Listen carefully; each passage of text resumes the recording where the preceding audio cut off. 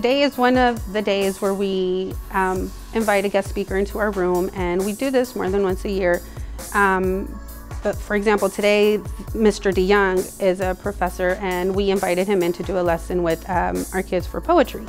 And together they came up with the rap song, and again, it goes back to making it relevant to their learning and something that they can relate to and something that is about them. So they had to create a rap song that rhymed, obviously, with facts about themselves. So that's another way that gets them involved in their learning and that makes it useful or makes it interesting for them.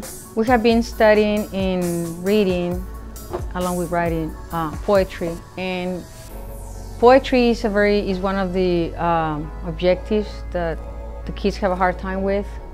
Understand the terms, the terminology. Every year I've just made a habit of coming to visit her class and help them work with whatever they're working with. I was really excited that she was talking about poetry, because that's something near and dear to my heart, so I came up with a fun activity we could do. Poetry can be really challenging and abstract. There's a lot of kind of rules involved that are hard to grasp at first, so I tried to teach them kind of through the lens of hip-hop and rap.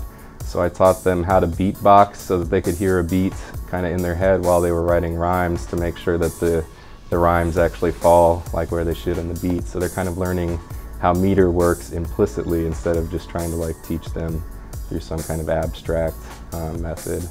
They think it's fun to beatbox, and then they like to kind of tell their own story through rhymes, so it comes together pretty well. Today I learned how to make rhymes and do a rap. It was really cool experience. It uses a lot of hard work and rhymes. You need for both, you need a lot of vocabulary and rhymes to make a successful piece.